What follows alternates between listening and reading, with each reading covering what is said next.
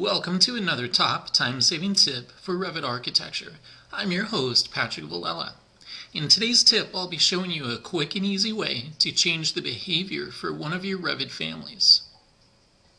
So here I have a little family that I've created for some sort of a ramp. I've created this using the generic model template. So when I load this into a project, we'll be able to see its behavior. I'll go through and I'll place this component, and it inserts just as I would expect it to. I could flip up into a 3D view and I can see what it looks like. Here's the issue. If I switch over into a south elevation, here we see the ramp. So what I want to be able to do is select the ramp and be able to rotate it so that it's at an incline. But of course, if you're experienced with Revit, you're probably already familiar with what the issue is here. If I go up to rotate, I'll pick the pivot point. I'll set a start angle for the rotation. Then I pick the finished angle. And as soon as I do that, we end up getting this little error message that says that this cannot be performed. It cannot rotate the element into this position. So this can sometimes be a little bit of an annoying problem, but it's really the way that Revit is designed to work. Because we inserted this family onto a level, it's actually constrained to that particular level. If I select the family, go up into the element properties, we see that the host is actually level 1. That's something that is not able to be changed. So to be able to get around that, we could go back into the family and perhaps we could put in some different parameters that allowed for some sort of rotation, okay? But actually what would have been better is when we were first creating that little family, when I went into new family, instead of selecting just a generic model sort of family, I could have chosen one of these which was face-based. Face-based would allow us to then create a work plane, and I could situate the family right onto the face of the work plane. But because we've already created the family, that's really not possible. It's not possible for us to switch the behavior of one family to another just by swapping out the templates. Once you've created a family using a particular template, it's going to have that behavior. Except with this little trick I'm going to show you. So what we're going to do here is take advantage of the ability of nesting a family.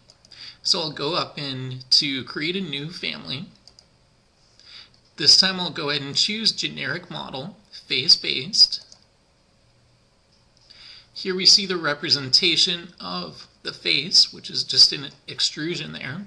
But what I'm going to do is now just switch over to the ramp family. Load it into a project, and I'm going to load it into this family that I just created. And we'll just position it right there on the face. Then we'll load this into the test project. Okay, so when I'm inserting this, you now see that it has the little circle with a line through it saying it doesn't want me to be able to insert it. It wants me to pick a face that it's going to be aligned with, or I could pick a work plane.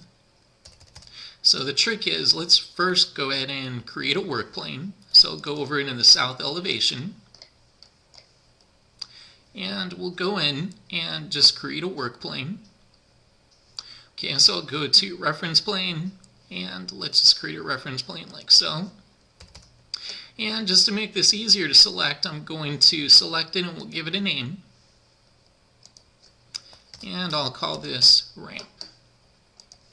Go to level 1.